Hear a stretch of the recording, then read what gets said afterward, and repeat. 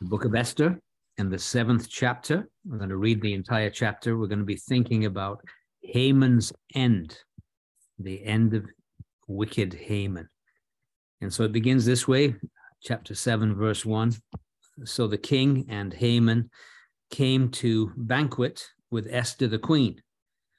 And the king said again unto Esther on the second day at the banquet of wine, What is thy petition, Queen Esther? And it shall be granted thee. And what is thy request? And it shall be performed, even to the half of the kingdom. Then Esther the queen answered and said, If I have found favor in thy sight, O king, and if it please the king, let my life be given me at my petition, and my people at my request. For we are sold, I and my people, to be destroyed, to be slain, and to perish. But if we had been sold for bondmen or bondwomen, I had held my tongue, although the enemy could not countervail the king's damage. Then the king Ahasuerus answered and said unto Esther, the queen, Who is he, and where is he that durst presume in his heart to do so? And Esther said, The adversary and enemy is this wicked Haman. Then Haman was afraid before the king and the queen. And the king, arising from the banquet of wine, in his wrath went into the palace garden, and Haman stood up to make request for his life to Esther the queen, for he saw that there was evil determined against him by the king. Then the king returned out of the palace garden into the place of the banquet of wine, and Haman was fallen upon the bed whereon Esther was. Then said the king, Will he force the queen also before me in the house?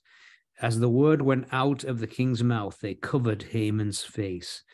And Harbona, one of the chamberlains, said before the king, Behold also the gallows 50 cubits high, which Haman had made for Mordecai, who had spoken good for the king, standeth in the house of Haman. Then the king said, Hang him thereon. So they hanged Haman on the gallows that he had prepared for Mordecai. Then was the king's wrath pacified. And again, God will bless that reading of his precious word to us this morning. So as we said, we're going to title this Haman's End, and it certainly includes his last supper before his end. And it wasn't, as we might say, a happy meal for him. It was a very solemn occasion. Interesting that God had warned this man Haman through various circumstances. Obviously, the previous day, having to lead his adversary Mordecai through the whole citadel and the city square ought to have been a warning to him. And then on top of that, both his advisors and friends and his wife also had given warning to this man that if the Jews, somehow there was something supernatural about these people, and you need to be exercise some care. And so sadly, he had been given warnings, but he had not heeded the warnings. And we're reminded from the book of Proverbs, and just take the time to read it, Proverbs 16, verse 5, he says, the writer of the Proverbs says this, Everyone that is proud in heart is an abomination to the Lord. Now, let me just pause there before I read the rest of the verse, because we often will cite things like homosexuality is an abomination to the Lord. But let me tell you something. Pride is an abomination to the Lord. God abominates it. It's a strong emotion. He absolutely hates pride, just as he hates the degrading sin of homosexuality. So it says, everyone that is proud in heart is an abomination to the Lord, though hand join in hand, he shall not be unpunished. In other words, God is saying, somebody consistently persists in pride, there will be consequences, and that will result ultimately in divine punishment. He will not go unpunished. Well, in chapter 6, the Agagite, Haman, had begun to fall. His wife had made sure that he understood that. And if you will, maybe we'll just read verse 13 of chapter 6 just to remind us. And so it says, and Haman told Zeresh his wife and all his friends everything that had befallen him. Then said his wise men, so here's his advisors, and Zeresh his wife unto him, if Mordecai be of the seed of the Jews, before whom thou hast begun to fall, thou shalt not prevail against him, but shall surely fall before him. So he had begun to fall in chapter 6, and in chapter 7, we're going to see his fall completed. Don't we sense, though, that in Haman, we said pride is the most satanic of sins. Remember, the enemy, Satan, said, I will be like the Most High. And it's just good to remind ourselves that our adversary has already begun to fall. The enemy of our souls. He's already begun to fall. And we're going to see his ultimate end. He's going to be completed. And I just want to take a moment to look at the book of Revelation, just to remind ourselves of, because we're going to see in this man, Haman, definitely a type of Satan, foreshadowing, if you like, of the fall of Satan, because he's got all of Satan's characteristics. The way Esther's going to describe the enemy is the very language that's used of Satan himself. He's prideful, all the rest of it. So Revelation 12, in verse 9, it says, and the great dragon was cast out, that old serpent called the devil and Satan, which deceiveth the whole world. He was cast out to the earth, and his angels were cast out with him. And so, again, he's begun to fall. That's the idea. Chapter 12, verse 13. When the dragon saw that he was cast to the earth, he persecuted the woman which brought forth the man-child. Well, isn't that what Haman has been trying to do? Contextually, we're going to see Revelation 12, the woman is Israel. And so the same anti-Semitic fury that is seen in Satan, especially in the last days, was also seen here in the passage in Revelation chapter 12 and verse 13. And then when we get to Revelation chapter 20, we see the continuing fall of this enemy. It says, I saw an angel come down from heaven, having the key to the bottomless pit and a great chain in his hand, and he laid hold on the dragon, that old serpent, which is the devil and Satan, and bound him 1,000 years, cast him into the bottomless pit, and shut him up, and set a seal upon him, that he should deceive the nations no more, till the 1,000 years should be fulfilled. And after that he must be loosed a little season. And of course we know that his ultimate end is that he will be thrown into the lake of fire forever and ever. And so just as Haman, this proud, arrogant, if you like, satanic impersonator, we're going to see that the one who he's impersonating will also share a similar fate. Now, I want to give you kind of an outline of the chapter, just briefly. Verse 1 and 2, we've got the cordiality of Ahasuerus. Again, how willing he is to give Esther everything that she's asked. So he's very cordial towards her. Verse 3 and 4, we're going to see the concern of Esther. Why has she risked her life? What's behind this? And so we're going to see the cordiality of Ahasuerus, the concern of Esther. Verses 5 and 6, we're going to get a description of the character of the enemy. And we're going to find out all about his ways. What is Haman like? Who is he? What is he like? Verse 7 and 8, the condemnation of Haman. And then finally, verses 9 and 10, the counsel of Harbona. He's going to give some advice about what to do with this rascal to the king. And so here we launch into this passage. And so it begins with this idea of the king, and Haman came to banquet with Esther the queen, one of the many banquets in this book. And the king said again to Esther, showing again his willingness to give her what she requires. He said again to Esther on the second day at the banquet of wine, what is thy petition, Queen Esther, and it shall be granted thee, and what is thy request? It shall be performed, even to half of the kingdom. So the king is once again willing to deal generously with the queen and her request, giving her what she asked for. Perhaps, again, maybe his conscience is bothering him, that he has neglected this beautiful woman, his wife, for 30 days. Maybe that's part of it. But I also suspect that there's some growing impatience here upon him, in that she's risked her life to ask for a banquet, and he realizes there's more to it than just wanting to have a meal with him and Haman 2 days in a row.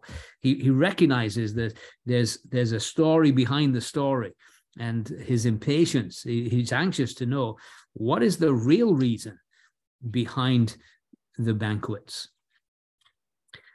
So again, we just see something of his generosity, willing to give even to half his kingdom, he says. And again, we said that's hyperbole. It's just that's very typical of Eastern monarchs, but he is in a place where he wants to be very generous.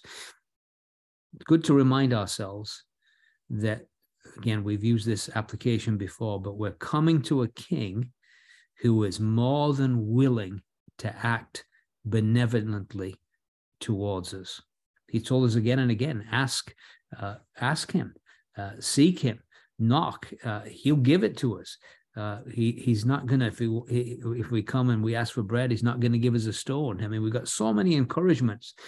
John Newton, the great hymn writer, he used words like this. He says, "Thou art coming to a king, large petitions with thee bring, for his grace and power are such, none can ever ask too much." Are we coming with that consciousness of who we're coming to, his great willingness, that he's benevolent and he's willing to give us what we ask, and he's very capable of answering our requests. His grace and power is such, none can ever ask too much. So now the moment has come for Esther to express her concern, the concern of Esther.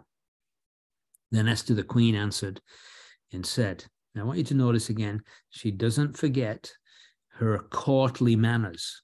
This man is her husband, but he's also her sovereign. And so she says, Esther the queen answered and said, if I have found favor in thy sight, O king, and if it please the king, let my life be given me at my petition, and my people at my request. So she doesn't presume on the goodwill of King Ahasuerus. She doesn't forget that he is indeed the sovereign and the monarch, and so she addresses him with the utmost reverence and awe. Unlike Haman, if you remember in chapter 6, when the king had asked him what should be done to the man the king delights to honor, we see in chapter 6, verse 7, Haman answered the king, for the man whom the king delights to honor, he forgets all the courtly protocol, because he's obsessed with himself. He's sure it's him that's going to be the man that the king delights to honor. And so he runs straight away into his shopping list of what that man would want, and he forgets his courtly manners. But certainly Esther came with reverence. And again, we need to recognize, as benevolent as our king is, he's still the Lord of Lords, the King of Kings, a God who's infinitely holy. And we can enjoy intimacy, but we don't want to forget reverence. I was at a conference not too long ago, and the opening prayer was being given for God's blessing upon the meeting. And two people, pretty prominent people, one a missionary, one a leader of a fairly well-known assembly organization, were talking, and not even quietly, through the whole prayer. And they weren't far from the doorway. They could have easily just gone out. But I just thought, brethren, we need to not lose a sense of reverence. Holy and reverend is his name. And when we come into the presence of God, we ought not to be flippant He's not ashamed to call us brethren, but we better be careful of having a brotherly attitude towards the Lord. He still is our sovereign and our Lord. And so I think reverence is very important. And so Esther shows reverence as she goes in. She's also very shrewd. She begins by asking for her own life first, and then for that of her people.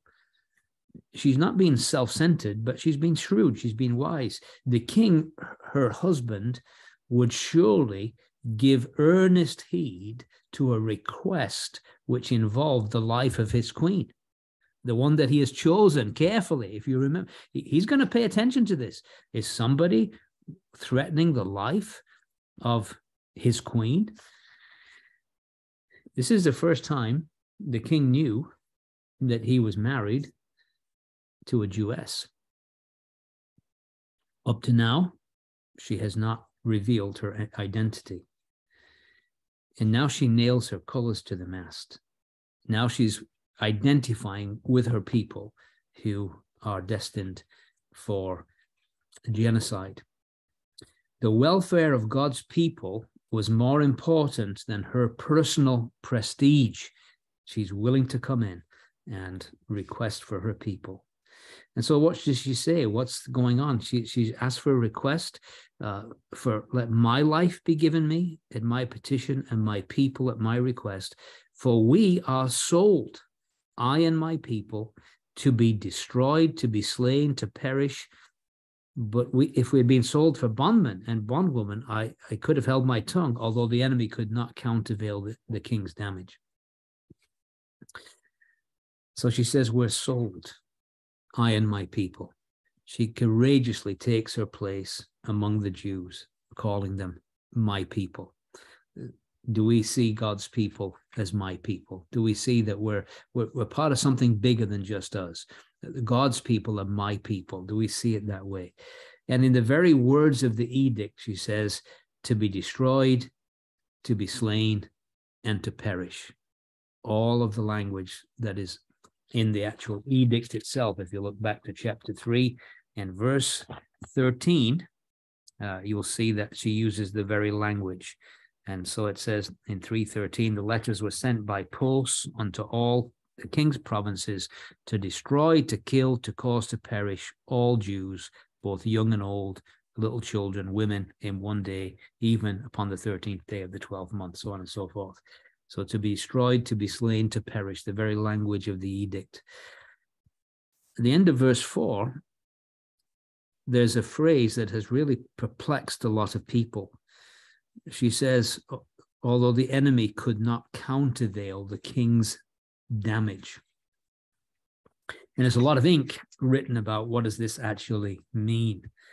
And I think the simplest explanation, and I often, when I'm reading these things and reading all these arguments, I often find the simplest explanation is the one that satisfies me the most.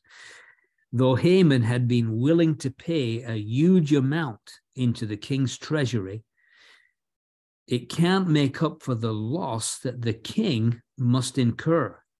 Now, I don't believe a financial loss is in view here, but to the king's reputation, because he would be complicit in a wholesale massacre of men, women, and children, what we would call genocide.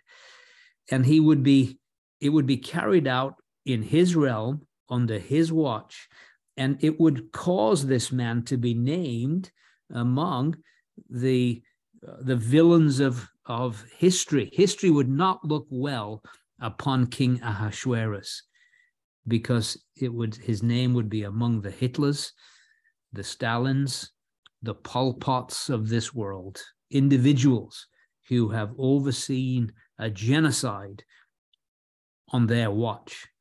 And she says it'd be a different thing if we'd been sold into slavery. I would have held my peace.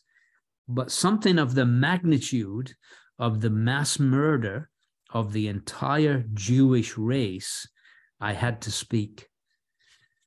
And so she lays her case before the king and says, King, the damage would be far greater than any rewards you would ever get. So verse 5 and 6, we think of the character of the enemy. What was he like, this man Haman? King Ahasuerus answered and said unto Esther the queen, who is he? Where is he that durst presume in his heart to do so? And Esther said, the adversary and enemy is this wicked Haman. And Haman was afraid before the king and the queen. The king is understandably shocked. Just last night, the night before, if you like, he couldn't sleep, and he was reminded about an attempt on his own life. And now the queen is bringing to his attention somebody is attempting to take her life. And you could imagine he's disturbed. Not only does somebody want to take him out, somebody wants to take her out. And he sat there in her presence, beholding her beauty. Her words probably moved him. And she's thinking to herself, what kind of monster would want to kill the queen? What monster would want to do this to this lovely, gracious woman? And so he asks, who is he? And where is he that durst presume in his heart to do so? Who is he? Where is he? The king seems to be quite absent-minded at times. Has he forgotten the deal with Haman so quickly?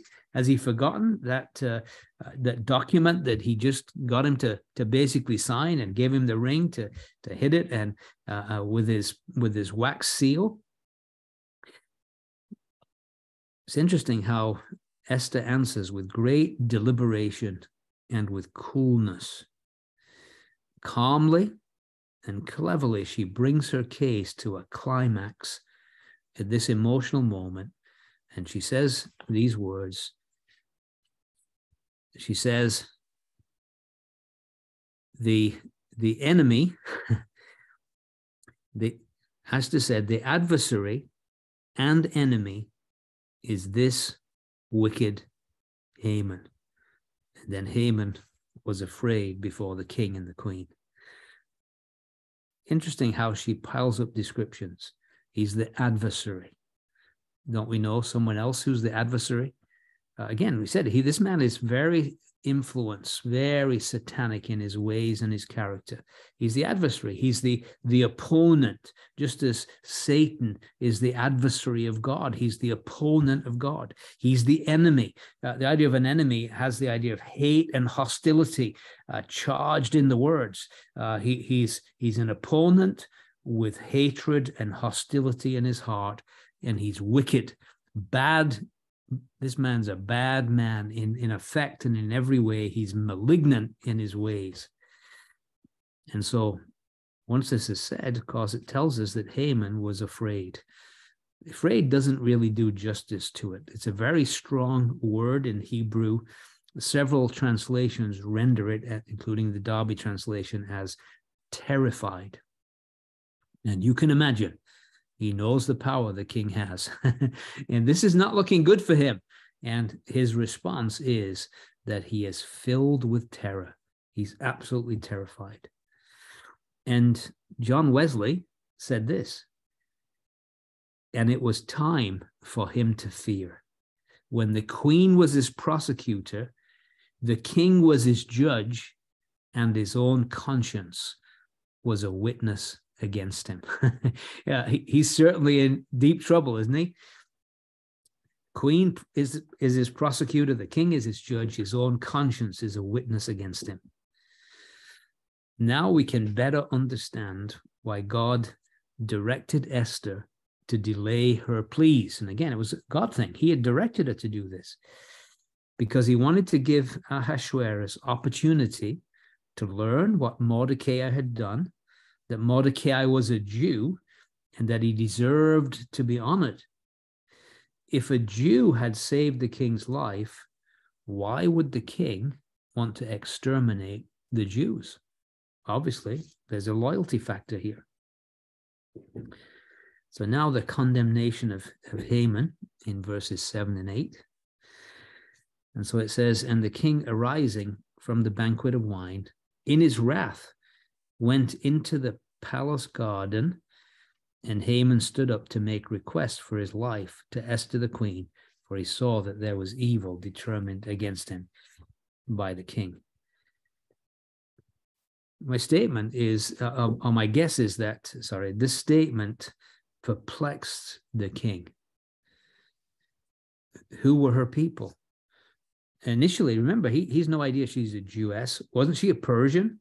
Has she been keeping a secret from him?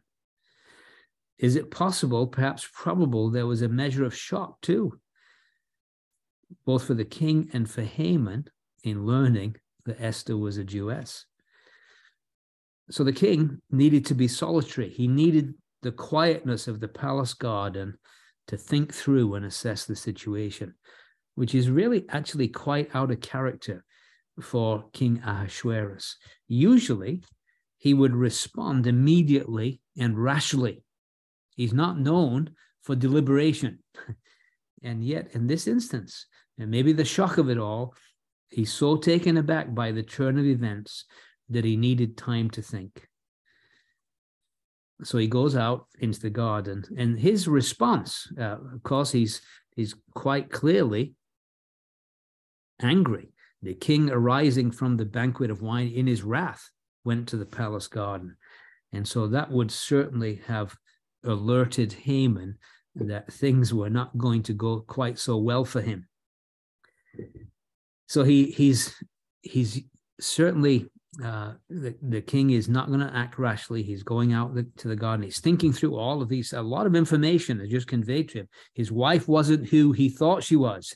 She's from a different race. He didn't realize that. His choicest advisor is culpable of planning the death of his wife. So all of these things, it's a lot of information that has hit the king all at once, and he needs time to process all this. And so he goes into the garden to think through these things. Now, either he ignored his complicity in the affair, or he felt that he'd been duped into agreeing to the Jews' destructions, because he certainly didn't mention the Jews in chapter 3, but perhaps the king was unaware of the full contents of the decree he had signed. But no doubt his masculine pride was hurt, because he had misjudged, first of all, the character of Haman, right? He has elevated this man to the highest position below himself in the kingdom. And so that doesn't look good for his discernment. He's put a man who wants to execute his wife, and later he's going to find out, execute the guy that saved his life. So that would hurt his pride. He'd also made a fool of himself, really, by promoting this man and giving him so much influence. He'd also erred in approving a decree without first weighing all the facts. Let me read from Proverbs, again, this great book of wisdom, Proverbs 18 and verse 13. And it warns us against making hasty decisions without first knowing all the information. Proverbs 18:13, he that answereth a matter before he heareth it, it is a folly and a shame unto him. And of course, when Haman presented this idea, you're going to get all this money in your coffers. These people are a kind of difficult people. They don't blend in very well. The king just signed it. He didn't really deliberate and think through it like he ought to have done.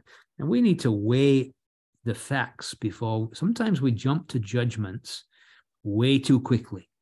And it's good sometimes to weigh things. As a result, he had endangered the lives of two very special Jews, Mordecai, who had saved his life, and Esther, his beloved wife. So as the king left the house, Haman stands up. He knew the king well, and he could interpret the sovereign's moods. He knew there was a royal anger seething now, and it would be rightly directed towards him. No doubt, the king walked to and fro in the garden, doing the best he could to control his anger that welled up within him. And again, the book of Proverbs. Let me just read a couple of scriptures from Proverbs that would be relevant in this context. Proverbs 16:14 says this, the wrath of a king is a messenger of death. The wrath of the king is a messenger of death. This doesn't look good for Haman. Also, Proverbs 19, verse 12. The king's wrath is as a roaring of a lion. It's something to be afraid of. If you hear a lion roar in your proximity, you need to be aware you're in great danger. So Haman is terrified. The arrogant bully has, as usual, in the face of disaster, has become a whining coward. And so we're going to see one of the great paradoxes of the book of Esther here. Haman, his fury towards the Jews was because a Jewish man would not bow down before him. Right? This is the root cause of all this. His fury is because a Jewish man would not bow down before him. And now Haman is going to prostrate himself before a Jewish woman, begging for his life. Now, isn't that an interesting paradox? I find that fascinating. And so we see that not only does he stand up, it says that again in verse 7, Haman, towards the end here, stood up to make request for his life to Esther the queen, for he saw that there was evil determined against him by the king. Then the king returned out of the palace garden into the place of the banquet of wine, and Haman was fallen upon the bed wherein Esther was. Then said the king, will he force the queen also before me in the house? As the word went out of the king's mouth, they covered Haman's face. So I just say this, Persians and later Greeks and Romans and Jews would recline on couches when they ate. Maybe you've seen the pictures of a Roman, and he's laying down on this couch and somebody's feeding him grapes, kind of that idea. So that was the way it was done in those days. And so just at the moment that Haman falls down on the couch begging for his life, again, one of these many what we'd call happenstances, and yet they're clearly providential timing of God. The very minute he's lying down on the couch, the king returns. And he sees this picture. And what does he see? This man getting onto the bed with his wife. And so he naturally accuses Haman of attempting to assault the queen in the very quarters of the king. Haman's timing could not have been worse. Just as he falls on the couch to plead for his life, the king walks in. Now, the Jewish Targum, it's very interesting. It adds that the angel Gabriel pushed Haman as the king entered into the room. I just love the imagination of these Jewish writers, but again, they're embellishing the text. It doesn't say anything about this is the providence of God. It doesn't need an angel to force the events. These are real happenings done by real people, but behind the scenes, God in his sovereignty and his perfect timing is working all this out. So Haman had led a Jew the previous day in a triumphal procession through the streets of the city. And now he's pleading with the Jewess for his very life. The people that he hated, and again, where does this hatred come from? We can't divorce Haman's actions from Satan, right? This prideful individual who hates God and hates the people of God. And so there's a satanic element to this. But here's the supreme irony. He's now not only had to lead a Jew in procession through the streets, he's now pleading with a Jewess for his very life, falling at the queen's feet. It was a foolish and thoughtless thing to do because the king saw what looked like an assault on the modesty and chastity of the queen. His reaction has been described by some as being excessive, unreasonable, But again, as we understand something of the strict rules and the etiquette of the harem and the court in the East, we realize that this was the right response. Also, considering the king has been drinking, it's a banquet of wine. He's already angry, and he comes in and sees this scene. He responds in the only appropriate way. One of the things that happened in Persia too was that once a criminal is seen and convicted, it was considered that it was unworthy of him any longer to look on the face of the king. And so once a malefactor was consigned to their doom in Persia, the first thing was they covered the face of the individual with a veil or a napkin. And again, in this case, we see what happens. Will he force the queen also before me in the house? And the word went out of the king's mouth, and they covered Haman's face. He's now no longer to look at the sovereign because of his crime. And so now we come to the council of Harbona. And we notice it says in verse 9, Harbona, one of the chamberlains, said before the king. Now, just so we know that this man has been mentioned as one of the 7 chamberlains that were advisors to the king and close servants. If you look back in chapter 1, verse 10, we read this man's name. It says, on the 7th day, when the heart of the king was merry with wine, he commanded Mehuman, Biztha, Harbona, Bigtha, Abagtha, Zether, and Carcass, the 7 chamberlains that served in the presence of Ahasuerus the king. So he is one of the 7 that have this intimate responsibility of serving the king in his chambers, working close to him, like perhaps a bit like Nehemiah, cupbearer of the king, all of this close responsibility. And so Harbona, one of the chamberlains, chapter 7, verse 9, it says, said before the king, behold also the gallows 50 cubits high, which Haman had made for Mordecai, who had spoken good for the king, standeth in the house of Haman. And the king said, hang him thereon. Some have speculated that, of course, remember these gallows, 75 feet high, they're enormous. It's an enormous thing. That from the balcony of the king's apartments, you could see the gallows. It was there. Some have suggested that Harbona, as the king comes in and sees this sight, and he looks out and sees the gallows, and he's reminded of this. And of course, it was common knowledge that this was Haman's plan, because he reminds him too that the reason for the gallows was Haman had made them for Mordecai. It was obviously known in the court. So as a result of this, the king says, hang him thereon.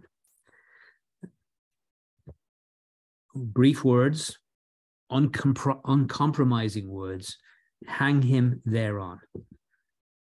Notice too that the king also learns at that moment that not only did this man intend to kill Esther, but the man who he had just learned the night before had saved his life was also a target of Haman, this wicked Haman. So in verse 10, it says, they hanged Haman on the gallows that he had prepared for Mordecai. Then was the king's wrath pacified. It must have been a spectacle as Haman was escorted to his own garden to be hanged in full view of the citizens of Shushan, who were all well acquainted with his plan to destroy the Jewish populace. Remember that they were disturbed greatly when this decree was posted around. And so now they're witnessing this, quite a spectacle. And it tells us, with the hanging of Haman, it says the king was pacified. It says, then was the king's wrath pacified. It's kind of an interesting idea. The king's wrath was pacified. The actual word that's used here in terms of the word pacified, it's used in Genesis 8 to describe the waters of the flood receding. So the idea is the king's wrath was at a peak, and just as the waters of the flood subsided, the king's wrath subsided. The day before, Haman had led Mordecai through the streets dressed in royal splendor. Now Haman himself was led through the same streets with a covering over his head to face the gallows and the end of his journey. Again, some scriptures that I think are very significant. Once again, we're visiting the book of Proverbs. Proverbs 11 and verse 8. Proverbs 11 verse 8 says this: "The righteous is delivered from trouble, and it comes to the wicked instead." That's a great reference, isn't it? Righteous are delivered from trouble, and it comes to the wicked instead. That certainly was the case with Haman. "Even as I have seen," it's the book of Job, chapter 4, verse 8, "they that plow iniquity and sow wickedness reap the same." Let me read that again. "Even as I have seen, they that plow iniquity and sow wickedness reap the same." Job 4, verse 8. New Testament, "What a man sows, that shall he also reap." The principle of sowing and reaping. In fact, it's an unchanging principle of sowing and reaping, and it's illustrated throughout the Bible, and it applies to both believers and unbelievers. It's a universal principle. What we sow is what we reap. I just want to give you some familiar examples. You'd know them well. Jacob, if you remember, killed an animal and lied to his father, pretending to be Esau. Genesis 27, verses 1 through 29. Years later, Jacob's sons killed an animal and lied to him, pretending that Joseph was dead. Now, isn't that interesting? What goes around comes around. Jacob is the deceiver, and then later on, Jacob is deceived by his own sons in the very same manner. Pharaoh gave orders to drown the Jewish baby boys in the book of Exodus chapter 1, and one day his entire army was drowned in the Red Sea, Exodus 14 and 15. David secretly took his neighbor's wife and committed adultery, and David's own son Absalom took his father's concubines and openly committed adultery with them. Furthermore, David's daughter Tamar was raped by her half-brother Ammon. David killed Bathsheba's husband, and 3 of David's own sons were slain: Absalom, Amnon, and Adonijah. Saul of Tarsus encouraged the stoning of Stephen, and when he became Paul the missionary, he was stoned himself at Lystra. And so don't we see a pattern here of sowing and reaping, sowing and reaping? We need to be careful what we sow, because we may get back the very thing that we sow. That might be a good thing if we're sowing to the spirit, but if we're sowing to the flesh, of the flesh we will reap corruption. Some great lessons in this chapter. Not only is there personal lessons, but there's also a lesson about the nation of Israel. One thing we notice from history is that every enemy that has ever tried to destroy Israel has ultimately been destroyed. God says, Genesis 12, verse 3, "I'll bless them who bless thee, and I will curse him that curseth thee." And he's always kept up to his promise. God takes his promises seriously, even if the nations of the world ignore them or challenge them. Whether it's Pharaoh in Egypt, Nebuchadnezzar in Babylon, Haman in Persia, Hitler in Germany, the enemy of the Jews is the enemy of Almighty God, and he will not succeed. There's a saying, we were in Texas last weekend, and there's a saying, don't mess with Texas. Let me say this, don't mess with the Jews. It's a very, very dangerous business to mess with the Jews. There are consequences. They're the apple of God's eye. Whoever touches them touches the apple of God's eye. Don't dare prod God in the eye. There will be severe consequences. Now, I don't know how you feel about this chapter. I don't know if there's a sense in your own heart that as you heard this and you hear about what Haman gets in the end, there's a sense of relief. He got it. And there's that temptation in all of us, isn't there? But I want to read you a scripture from the book of Ezekiel that may indicate that sometimes our attitude is not the attitude of God. Ezekiel 33:11, very interesting scripture. It says, say unto them, as I live, saith the Lord God, I have no pleasure in the death of the wicked, but that the wicked turn from his way and live. Turn ye from your evil ways, for why will you die, O house of Israel? And so could we say that in a general sense, that it actually gives God no pleasure? So the death of Haman might bring pleasure to us, but I think what God is saying in Ezekiel is he would much rather have had Haman repent than die.